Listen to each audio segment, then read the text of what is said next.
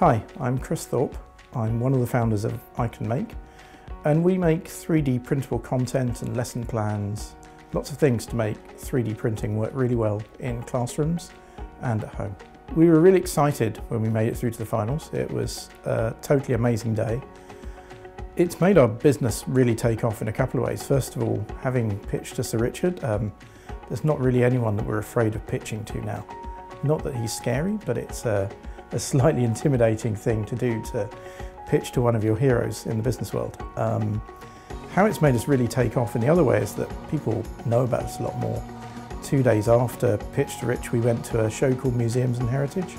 Everyone seemed to know us because of Pitch to Rich, and we ended up winning a pretty big client. I'd encourage anyone who is starting a business to apply to Pitch to Rich. It was an amazing experience for us.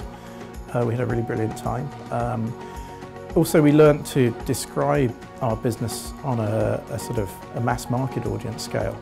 And probably the biggest highlight for us was when Sir Richard went on the BBC and other bits of national media and talked about our business and said about how he voted for us. That was, even though we didn't win the main prize, that was definitely winning the prize for us.